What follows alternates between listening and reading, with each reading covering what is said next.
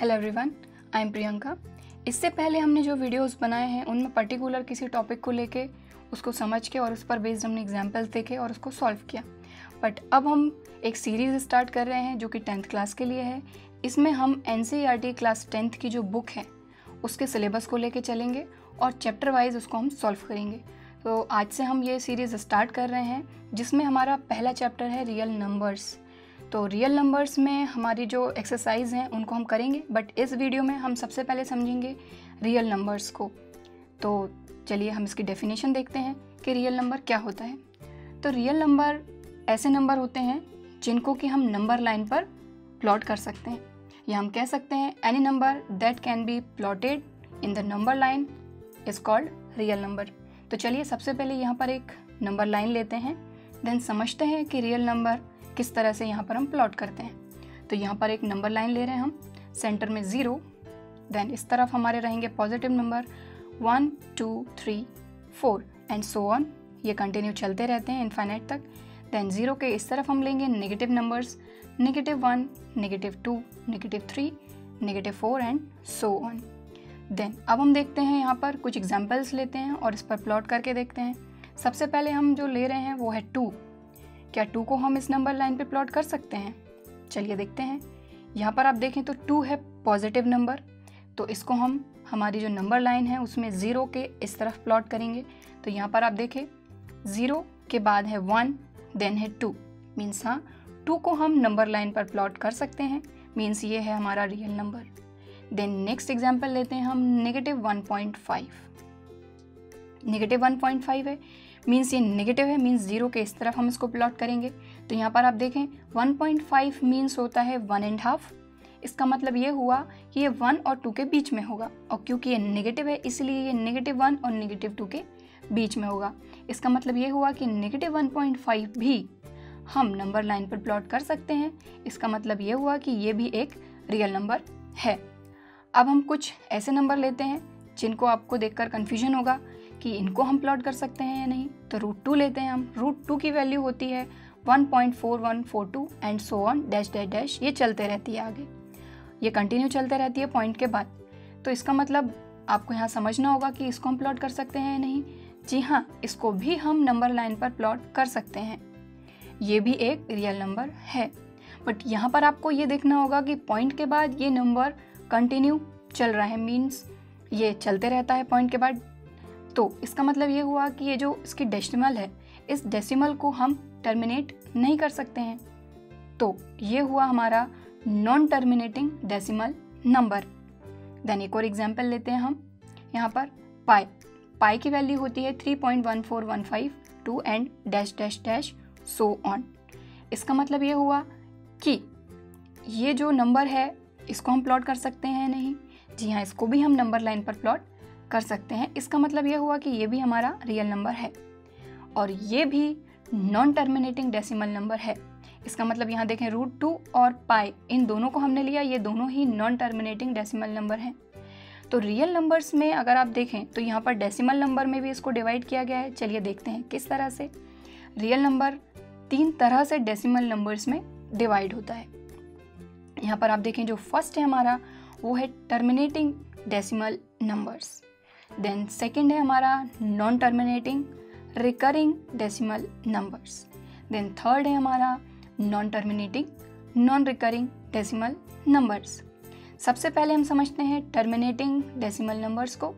तो terminating decimal number के लिए हम एक एग्जांपल लेते हैं, जैसे कि हमने लिया 1.25 लिया हमने। तो यहाँ पर आप देखें पॉइंट के बाद 2 5 और 5 पर ये एंड हो गया है। इसका मतलब यहाँ पर पॉइंट के बाद इसमें एंड है, इसीलिए ये टर्मिनेटिंग डेसिमल नंबर है। मतलब इसमें से हम पॉइंट को मींस डेसिमल को टर्मिनेट कर सकते हैं। तो पॉइंट को हम टर्मिनेट कर सकते हैं, इसलिए ये हमारा टर्मिनेटिंग डेसिमल नंबर है। देन हम नेक्स्ट देखते हैं हमारा non terminating recurring decimal number. तो non terminating recurring decimal number में सबसे पहले हमको समझना होगा नॉन टर्मिनेटिंग का मतलब। तो यहाँ पर हम एग्जाम्पल लेते हैं 0.55555 and so on. Means point के बाद 555 और ये कंटिन्यू चलेगा। तो इसका मतलब ये हुआ कि पॉइंट के बाद यहाँ पर 555 तो है, मतलब यहाँ पर सेम पैटर्न चल रहा है, बट यहाँ पर आप देख सकते हैं यहाँ पर एंड नहीं है पॉइंट के बाद। क्योंकि पॉइंट के बाद एंड नहीं है इसीलिए हम इसको बोलेंगे non terminating decimal number. Means यहाँ से पॉइंट को मीन्स डेसिमल को हम टर्मिनेट नहीं कर सकते। अब रिकरिंग का मतलब आपको समझना होगा। यहाँ पर आप पॉइंट के बाद देखें तो ये है 5 5 5 5 एंड सो ऑन। मीन्स एक पैटर्न में ये चल रहा है, इसीलिए हम इसको बोलेंगे रिकरिंग। तो इस तरह से ये हुआ नॉन टर्मिनेटिंग, क्योंकि इसमें हम डेसिमल को टर्मिनेट नहीं कर सकते। और रिकरिंग इसलिए क्योंकि इसमें पॉइंट के बाद एक पैटर्न चल रहा है, 5 5 5 5 5 सेम पैटर्न चल रहा है। इसलिए इस तरह का ये हमारा एग्जाम्पल था 0.555। ये हमारा non terminating recurring decimal number. अब थर्ड है हमारा non terminating non recurring decimal number. तो नॉन टर्मिनेटिंग नॉन रिकरिंग के लिए हम एक एग्जाम्पल लेते हैं √2, 1.4142 एंड सो ऑन। ये कंटिन्यू चल रहा है। अब यहाँ पर क्योंकि पॉइंट के बाद इसका कोई एंड नहीं है, इसीलिए ये हो जाएगा हमारा non terminating decimal number. But non recurring क्यों?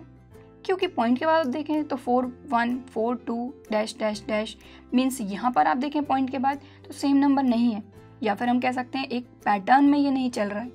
अगर एक पैटर्न में ये चलेगा तो ये रिकरिंग होगा। बट पॉइंट के बाद देखें 4 1 4 2 सेम नंबर्स नहीं है, सारे नंबर्स अलग अलग हैं। मीन्स यहाँ पर कोई पैटर्न जो है वो फॉलो नहीं हो रहा है, इसलिए ये हो जाएंगे हमारे नॉन रिकरिंग। तो नॉन टर्मिनेटिंग इसलिए क्योंकि हम उसको डेसिमल को नहीं हटा सकते, और रिकरिंग नॉन रिकरिंग इसलिए क्योंकि पॉइंट के बाद कोई भी पैटर्न नहीं चल रहा है। तो इस तरह से हम इसको कह सकते हैं non terminating non recurring decimal number.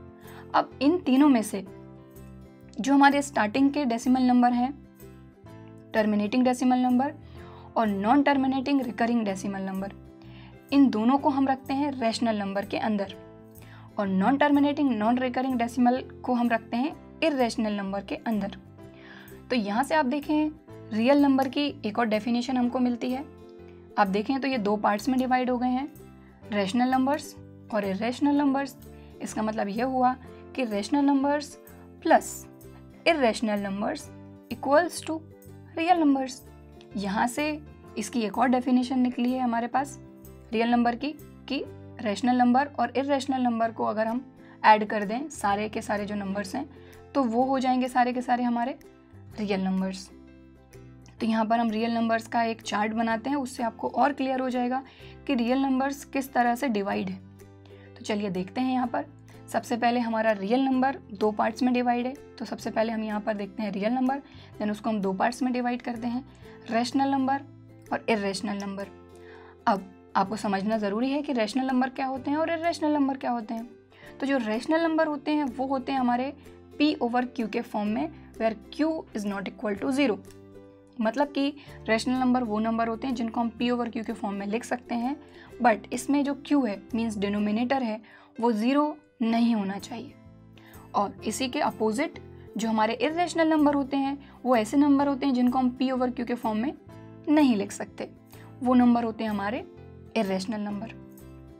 अब जो रैशनल नंबर है वो भी हमारे दो पार्ट्स में डिवाइड हैं, उनको देखते हैं हम। सबसे पहले फ्रैक्शन और इंटीजर्स। रैशनल नंबर दो पार्ट्स में डिवाइड हैं, फ्रैक्शंस और इंटीजर्स। इसमें हमको समझना ज़रूरी है कि फ्रैक्शन क्या होते हैं और इंटीजर्स क्या होते हैं। फ्रैक्शन को सबसे पहले समझते हैं हम। फ्रैक्शन P/Q के फॉर्म में तो लिख सकते हैं, लेकिन यहाँ पर ज़रूरी ये है कि P और Q मीन्स न्यूमरेटर और डिनोमिनेटर दोनों ही हमारे इंटीजर होना चाहिए, सिर्फ 1 को छोड़कर, क्योंकि Q की प्लेस पर हमारा 1 नहीं आना चाहिए। मीन्स P की प्लेस पर कोई भी नंबर आ जाए, Q की प्लेस पर कोई भी नंबर आ जाए, बट Q की प्लेस पर 1 नहीं आना चाहिए। इसके लिए आप कोई भी एग्जाम्पल उठा सकते हैं, कोई भी रैशनल नंबर लें, बस P/Q के फॉर्म में होना चाहिए, बट Q 1 नहीं होना चाहिए और 0 नहीं होना चाहिए। अब इंटीजर्स की बात करते हैं। इंटीजर्स भी हमारे P/Q के फॉर्म में तो होते हैं, बट यहाँ पर जो Q है वो हमेशा 1 होना चाहिए, अपोजिट हमारे इसके रैशनल के। तो यहाँ पर रैशनल में दो पार्ट्स में हमने डिवाइड कर लिया, हमारा फ्रैक्शन हो गया और इंटीजर हो गया। फ्रैक्शन में P/Q के फॉर्म में होना चाहिए, बट Q हमारा 1 नहीं होना चाहिए।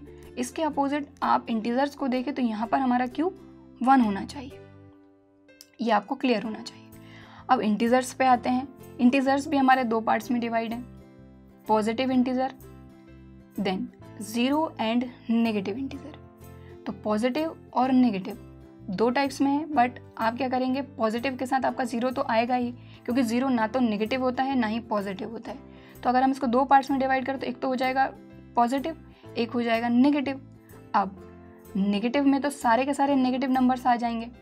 पॉजिटिव की बात करते हैं, पॉजिटिव में हम ले लेते हैं साथ में 0, तो 0 एंड पॉजिटिव नंबर्स।